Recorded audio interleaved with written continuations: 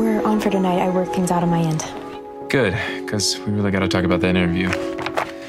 I need to get back to Schaefer tomorrow at the latest. Yeah, we'll talk about it.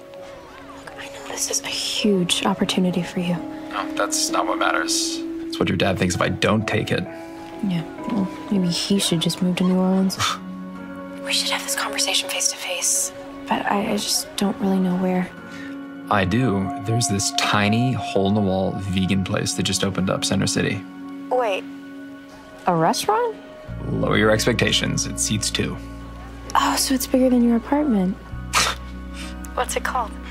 Chez Mirabelle Vegan Bistro. French food. Wow, you must really like me. Aria, it's French vegan food. I must really love you.